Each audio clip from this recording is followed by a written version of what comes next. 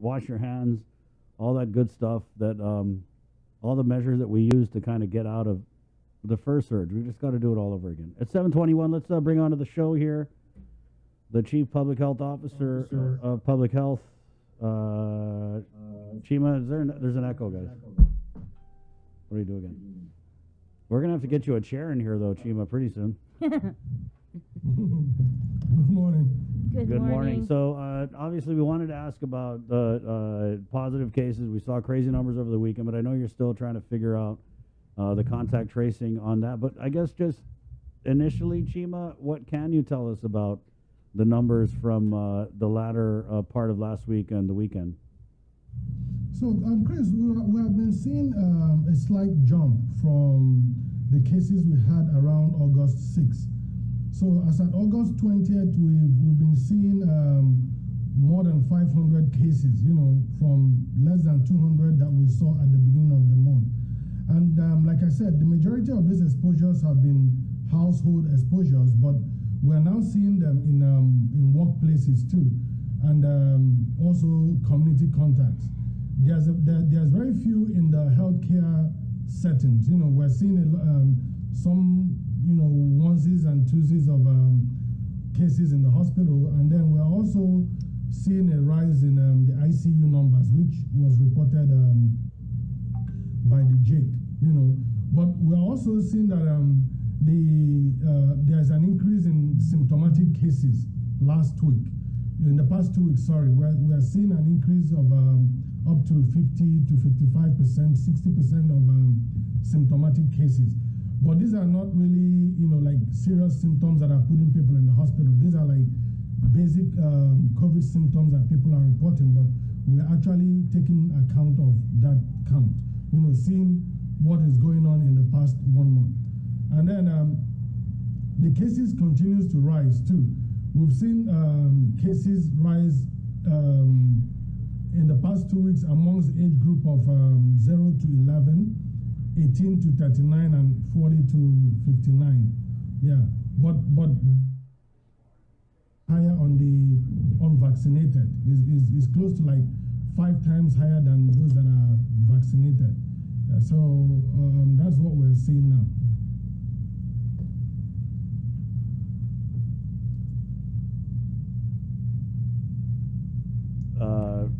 Go ahead, Bree. Yeah, I wanted to ask about something, and just to get your take, that Dr.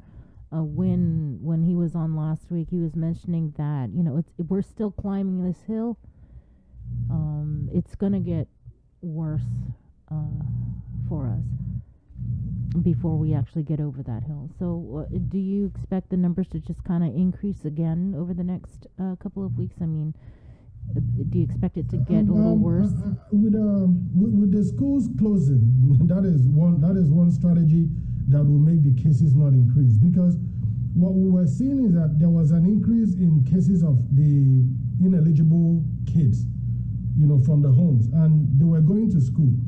Notwithstanding that we had that wonderful plan, to reopen schools, we are also cognizant of the fact that, some people might not adhere strictly to those guidance, and that could be a potential for spread. So it was a good thing that the governor took the initiative to shut down the schools, right on time, because now if you look at the numbers of kids who are ineligible, ages 11 going down, you're seeing that there has been increase. And what this means is that for each of these kids, they go to school, and if there's any breach in these schools, definitely those other younger ones can take it back home, and then that will continue to increase the cases. But now, that group that is not eligible for vaccination has actually been taken out of the equation. So they're out of school. The potential gathering for that would increase spread, has been mitigated. So that is one downward trend. Also with the new EO, directing activities in such a way that we minimize, the level of occupancy in the restaurants and in enclosed environments, that would also help us get the numbers down. So I'm optimistic by the next 2 weeks we're going to see a downward trend. And if you look at the testing, our testing increased in the past 2 weeks to almost 500 a day at Tizen, and was tipping at almost 700 to 900 daily from other clinics and other testing facilities. As at Saturday, we actually tested 1,000, I think 1,003 or 1,005 people in one day, which means that people are actually coming out to know their status. But the good thing is that knowing your COVID status is one step.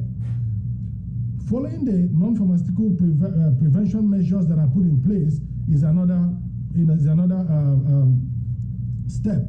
By knowing that you don't have COVID, by being vaccinated, by wearing your mask, keeping your distance, basically we're going to drive down this. And I think it's a behavioral change situation that we're in here.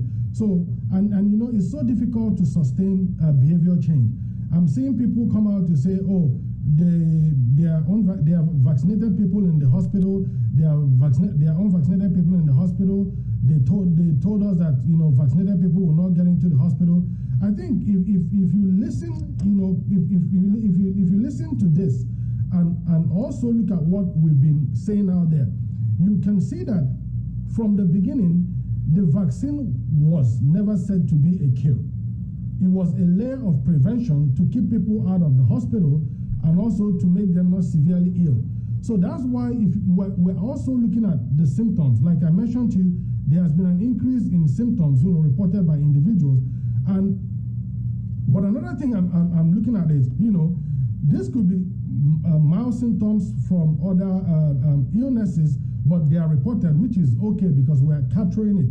To see the number of people who are reporting symptoms who don't end up in the hospital, showing that the vaccine is working. So I think everything is working in our favor. It's just like we just need to have a little patience and be consistent with our behavioral change, and then we'll see the end of this. Chima, can you, we had a comment here, why have 100% capacity in certain businesses if you're trying to curb the spread? Could you kind of explain that for people? Because I guess in their mind they're thinking that, oh, we can only gather this many outside of a business, but we still got 100% capacity in the restaurants and the bars, where we know we've seen spread at the bars. So how do you explain that logic to people who kind of scratch their head at it? Okay, so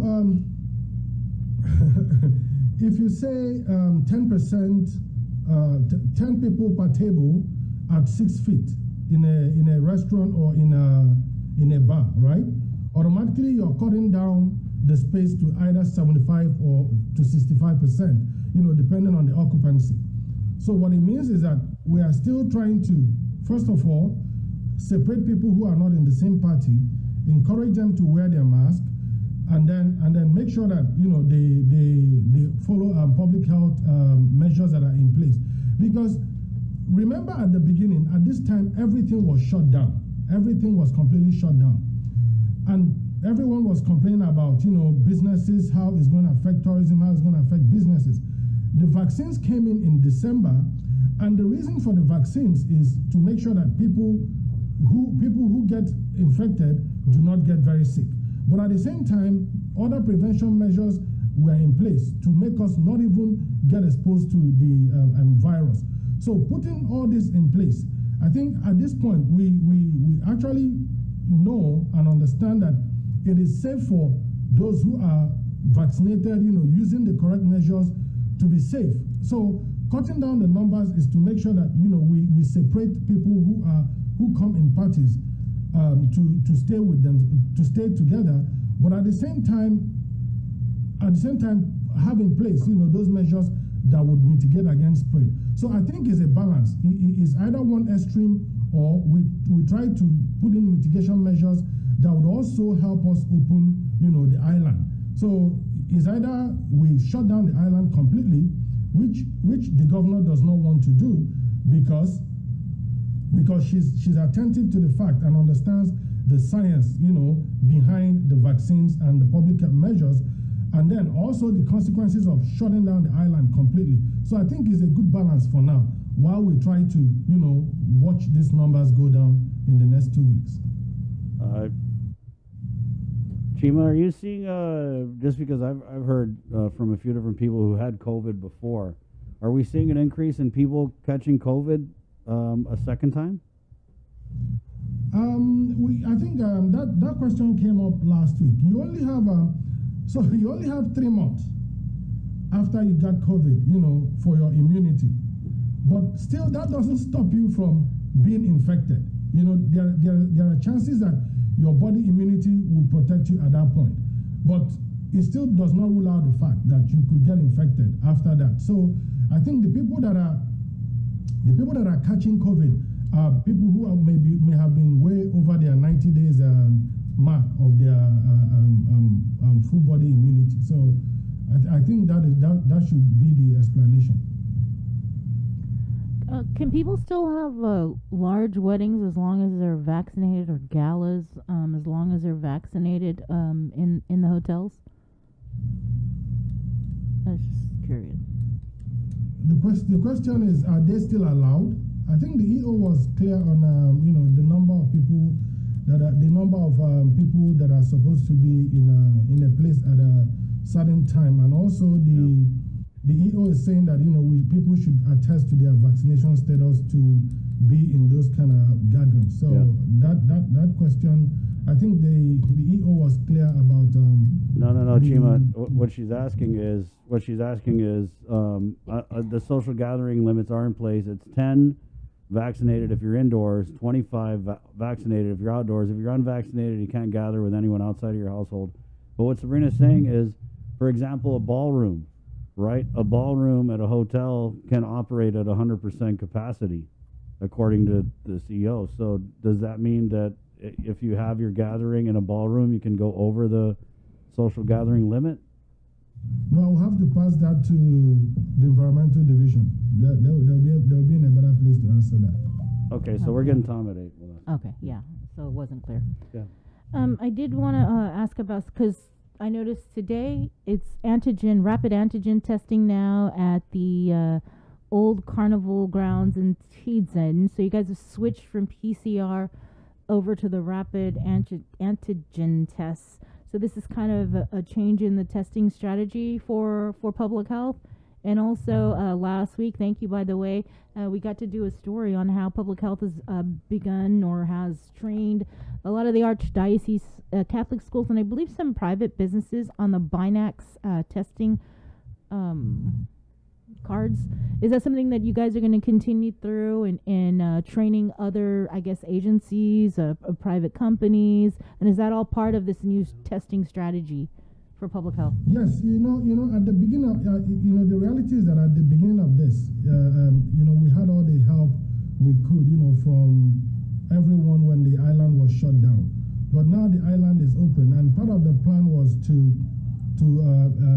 have a manpower to increase the capacity of these organizations to do part of what public health can do. And that way, it's actually going to take off a lot of pressure from us, basically in terms of surveillance. Because the testing for the unvaccinated workers is a testing strategy that is targeted at surveillance. We just want to make sure that these individuals do not have COVID. And the way to do it is just to do the weekly testing. And we actually asked companies or entities who are interested in being trained, to be part of that. Because it's a lot easier if you have the safety officer in a company who is trained to do the 15 minutes test. You don't have to wait on public health or people coming to say, public health is not bringing out results on time. No, the challenge there is that we're testing 500 to 600 people every day. And part of these people are close contacts to positive cases. We have to do a PCR test. We have to make sure that we prioritize those ones because they are actually close contacts to positive cases. But for those who are doing the weekly surveillance, it's easy to have them do the Binax right there because they don't have any close contact to a positive case. So it's basically surveillance. So they can actually get their test in 15 minutes and walk away. But another challenge is that they are going to be lined up with people who are close contacts and stay in line for 2 hours or 1 hour because we have more than 500 people on the line. Yeah. At the same time, they have to also get their results. So we're encouraging entities, we're encouraging companies that can, that can support that weekly testing to come to public health so that we can train them and give them the binacs for them to use in their organizations. Right. And I think that's a nice way to put it out there.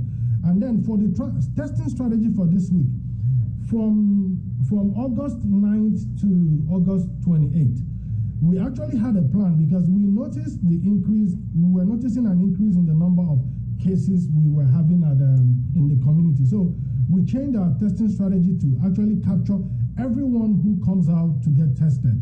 We use the PCR to target everyone, symptomatic, asymptomatic. If you're a close contact or non-close contact, we actually use that, within that period to do active case finding in the community. So we ended that strategy on the 28th, but we're still moving back to what we're doing. We're still continuing the daily testing, so we didn't stop our daily testing, but we're now focusing the PCR on the close contacts and symptomatic individuals. But and the symptomatic individuals, then at the same time we're using binacs for people who want to have their test result right there, and also targeting people who have symptoms too. So we test the symptomatic right there with binacs. If they're positive, then they're positive. But if they're negative, we still have to do a PCR because they're symptomatic. So we're just using both strategies to capture, a larger portion of the community. Right. So we're not ruling out PCR. Mm-hmm. So the binacs testing, I know when we had Mary Rhodes on from GHRA last week, she said that the governor instructed public health to contact her because she had some ideas. GHRA had some ideas. I think it was back in December when they presented their rapid testing plan to public health. So it kind of sounds like you guys are kind of implementing this whole let's train the private sector on how to do these binacs testing. Is that kind of where you guys are heading? Are you guys going to partner with GHRA because they have all these test kits as well? This, that's why coming to you guys, I was told this morning, less than 30 minutes ago, to come on the show, and I was glad to come here because you guys give us the opportunity to say this. This strategy has been there since last year. We actually have a binacs plan for companies, for establishment. We've actually trained people in contact tracing for establishment. We've actually traced people in outbreak monitoring. So these are things that are not reported, but we are actually working with entities. Mary Rose was trained by UCLF as an outbreak investigator. Julieta and some nurses from DOE were trained as outbreak investigators. This is actually a higher level of contact investigation that we actually train these people for, because we knew that when the island opens up, we will need the support of these individuals. The binacs training, the binacs strategy has been there since last year. So while Mary Rose was telling you that GRA is waiting for public health to come and discuss the strategy, I told you that the Cali school was actually getting trained. Cabres Marina was getting trained at the public health lab to actually implement this strategy. So it's not about telling us, it's about entities coming to say, we want to do this with you, and then we train them. So the fact that she's saying that she wants to tell us, I think no. The governor said that the governor told her that she was going to tell public health to meet with Mary. That's what I was saying. Not Mary was saying that. We've been meeting with her. So we've been meeting with her, and we agreed to meet with her last week. But look, if you see what happened all through last week, with the inspections in the school, with the closing of the schools and the increase in cases, we didn't have that time to meet with her, and then we're going to meet with her this week. But the binacs strategy is a strategy that is out there. Anyone who wants to be tested for binacs would be, public health is ready to test, and then give them the Binax kits too, you know, to actually conduct the testing at their site. Okay. Okay. Chima, thank you. We did have a question here. I don't even want to get into this. Do we know what type of vaccine the vaccinated patients in the hospital received? We can run that data. We can run that. Does data. it matter to you? No, but you see, the vaccines actually do the same thing. You know, it's basically designed to do the same thing. Right. No vaccine is doing something different from the other. So it's more like name brands, but the contents are the same. You know. Gotcha. Thank you, Chima. We'll make arrangements for Wednesday because you're going to have some contact tracing info, right? Yes, I will. And then maybe if we're seeing any clusters, we can also report out on Wednesday. Right. Thank you, Chima. Thanks, Chima. Thank you so much. All right. Thank you for having Have a good me. week. Take Yes. care. Okay. 7:42. Let's keep it in the KUAM News Zoom room and go over to the mayors. As you know, this whole news about this impending EO.